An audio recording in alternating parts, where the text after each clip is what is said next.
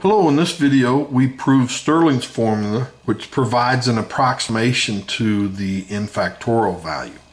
Now, to show that those two are approximately equal, or at least they converge in asymptotically, we'll show that the ratio converges to 1. And that means this numerator is roughly equal to this, and that's what that's saying. One note is I use this formula in a video, intuitive explanation on why gamma of n is equal to n factorial. I have two parts, one a little more mathematical, one a little more graphical. And I use the result, but I didn't prove it, so I always like to go back and prove things. So here, that's what we're going to show. Now, to keep this what I think is very understandable, we prove 7 different little parts and then put them all together to make the result very easy to understand. So the first one is we want to show that this inequality holds. And these double factorials are like a factorial where n factorial is n times n minus 1 times n minus 2. Double factorial means you go down by 2. N times n minus 2 times n minus 4. And you keep going until you get to a 2 or a 1, whichever's first. And that depends upon whether n is even or odd. And so these inequality holds. So let's prove this first. So if we let I sub k, and I stands for integral, and it's going to represent this, the integral of the cosine of x raised to the kth power integrating from 0 to pi over 2. And k goes from 0, 1, 2 to infinity. Now, because of the length of the video, I'm going to point to other videos I have that prove this. Now, from my videos, Useful Trig Integral, we prove this almost identical. We go from 0 to pi, but here's 0 to pi over 2. But otherwise, it's 100% the same as this. And then the results we present are in factorials and gamma functions. So then I have a video called The Relationship Between the Double Factorial and the Gamma Function. So it takes these gamma functions and puts them in double factorials. Then, and using these two videos, it's actually quite easy, quite straightforward to show that they equal this. So I to the 2n is equal to this, and I to the 2n plus 1 is this. So it's essentially, if n is even, or let me rephrase that, if k is even, it's this. If k is odd, it's this. Now note that the cosine of x raised to the k is actually a decreasing function in k, because this is between 0 and 1, and when you raise it to powers, it actually gets smaller, so it decreases. So that means this ik decreases, right? If we're integrated from 0 to pi, and each k, this gets a little bit smaller, it means this integral gets a little bit smaller. So that means that if we look at I to the 2n minus 1, that's going to be a little bit bigger than the next one, I to the 2n, which is going to be a little bit bigger than, each successive k gets a little bit smaller. Well, then we're done, right? So I to the 2n, which is here, which is this result, I to the 2n plus 1 is this. And then, of course, you can stick in I to the 2n minus 1 and get this. So this result does follow. Now, next, we're going to let qn, so this is 0.2 of 7. Qn, we're going to let be this. Well, this is combinations. 2n choose n over 2 raised to the 2n power. We're going to show that this limit, qn times square root of n times pi, is 1. Now, we want to unpack qn first of all. So this is n factorial divided by n factorial, and then 2n minus n factorial, which is this. And of course, this just comes along. Now, the 2n factorial comes across, but notice that this is like n factorial squared, and this is 2n squared. So we write it in this fashion. Now, there's two of these. There's two sets. So if we just look at one of these, not the squared part, and in factorial there's n terms, and here there are n 2s. So we take a 2 times each term. So here, you know, an n factorial is this. So it's n times 2, n minus 1 times 2, n minus 2 times 2, all the way down to 1 times 2. So this piece gets unfolded to this. Now, in here, so now we have squared, One of those is 2n double factorial, right? It goes down by 2 each time. Now the other two, since this is 2n factorial, it cancels with every other term, which then leaves 2n minus 1 double factorial, because every term gets canceled with one of those. So this qn can be thought of as this. Now, by 1, we know this result holds, right? So qn, which is this, which we'd put there, and that's exactly what we showed in step 1, 100%. So now what we want to do is make this top part a 1. So that means we have to multiply everything times this reciprocal, right? Because then those cancel and we get 1, and then it's carried through. But let's look at this in a little more detail. So here is the, we just bring it down, but it's reciprocal, right? Then we multiply it by 1, 2n double factorial divided by 2n double factorial, right? Now, here, so we said qn was this, which is this piece here, so that's what this is. Now here, 2n double factorial and 2n minus 2 double factorial, every term in the bottom cancels with every one of those except for that first one, 2n, and that's what this is. So now when we multiply this times this, this first piece times that, we get 1. Okay, so multiply star, which is this equation, by qn, 2n minus 1, which is this. So this becomes a 1.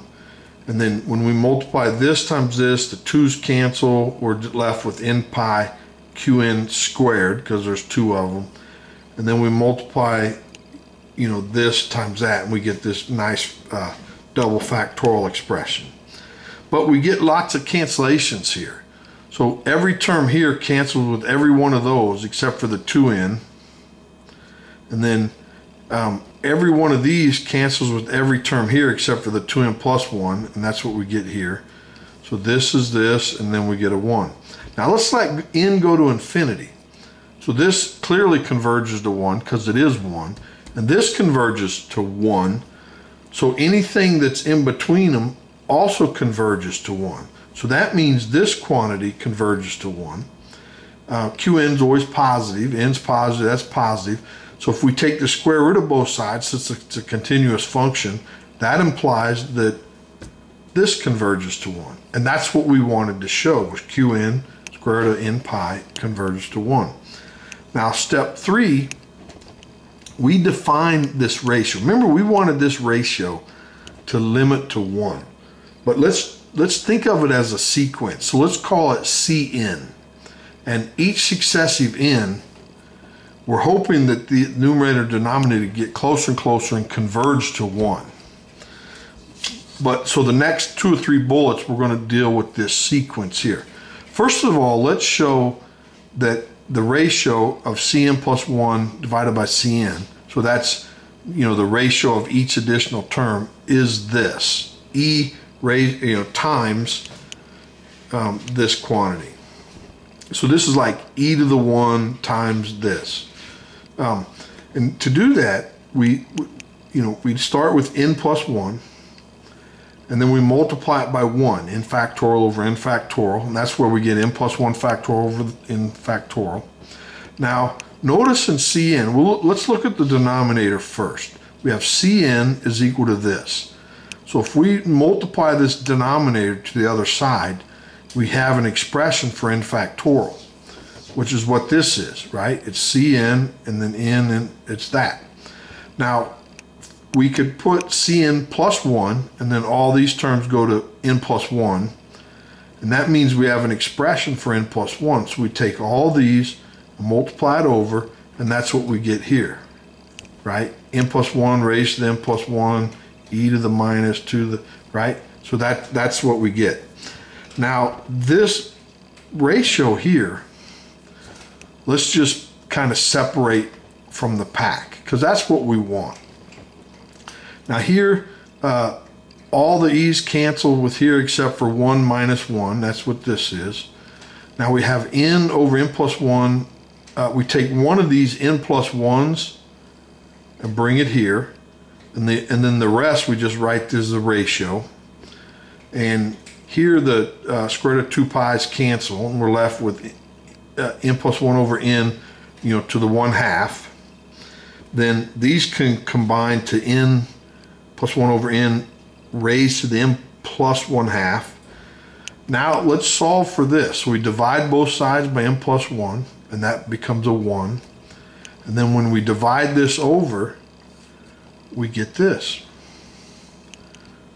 which is what we wanted to show, that this ratio is this quantity.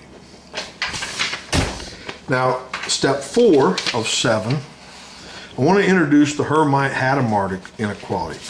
And I have a video called the Hermite-Hadamard inequality, and we proved this result. But for this video, we're just going to display the result and show an example. So here we have a convex function from the interval a, b, and it's onto the reals. It's, f is convex, then this relationship holds. And let's do an example. So let's let f of x be this convex function. And the a and b, we're going to go from -1/2 to 1/2. So this piece here, so we have -1/2 plus 1/2 over 2, but this is 0, right? So that's f of 0. And f of 0 is 1 over n plus 1/2, right? And that's less than or equal to this integral. So it's 1 over, 1/2 minus -1/2, which is 1 over 1. So we can sort of ignore that. And then we're integrating from -1/2 to 1/2 of f of x dx, which is this.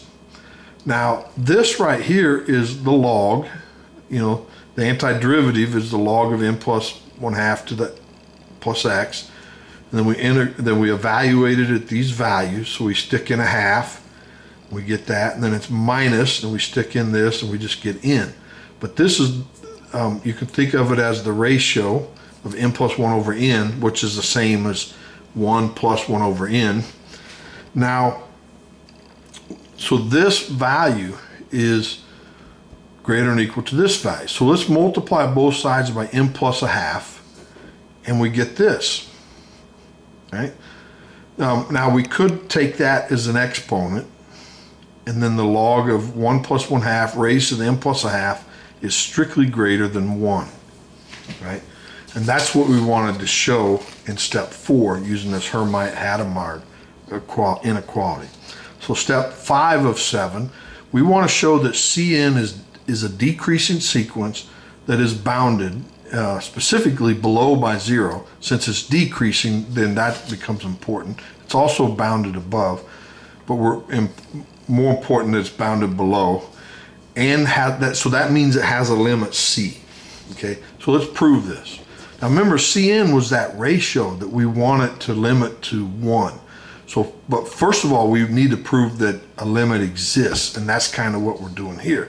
So now from 4, we know that this is true.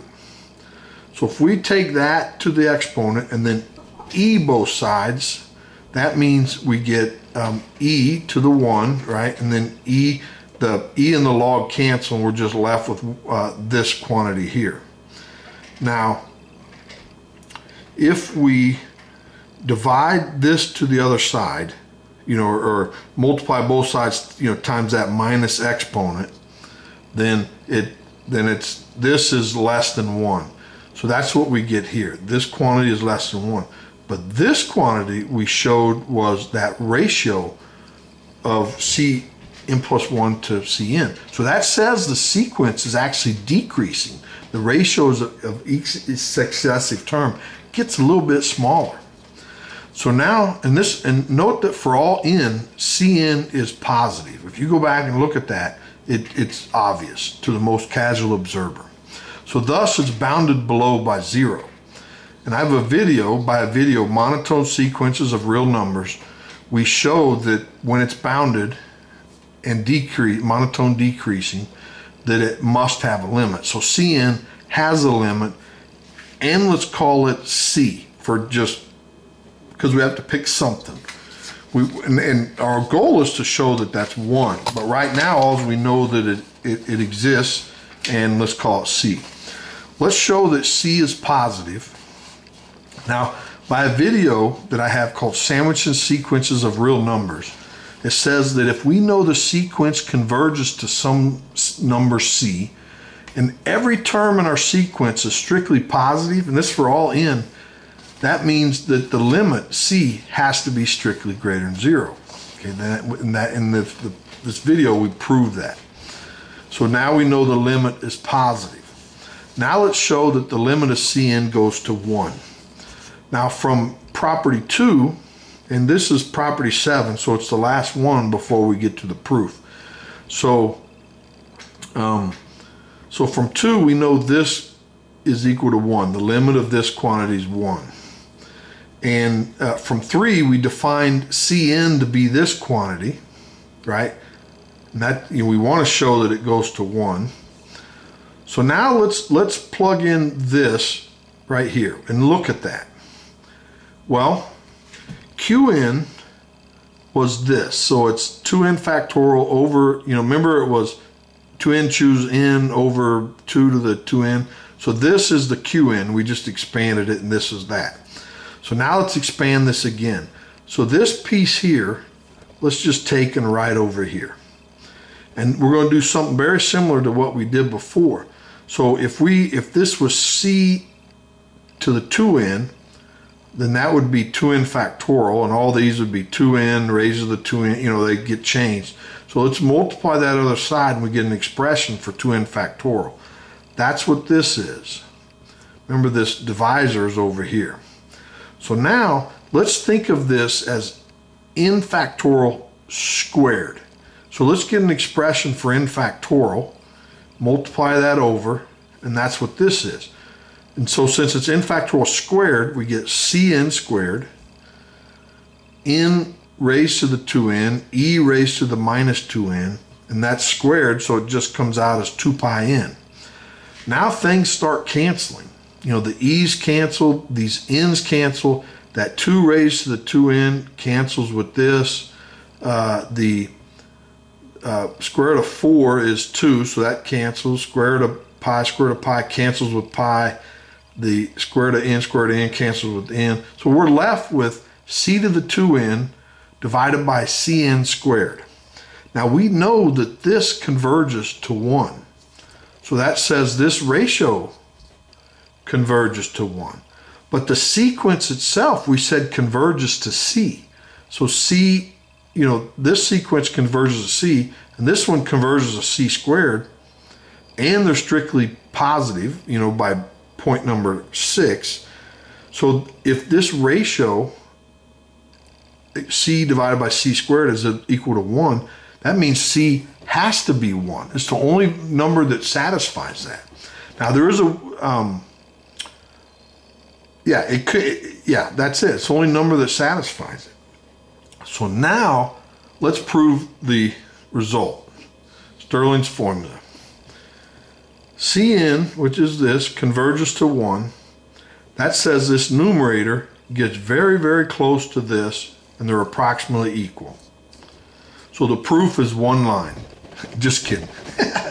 Anyway, I thought this video turned out really well. I think each step is very, very understandable, which makes the proof of Stirling's formula very understandable. Well, I hope you enjoyed it. I sure did. Please like the video and subscribe so you don't miss the next one. Thanks. Bye.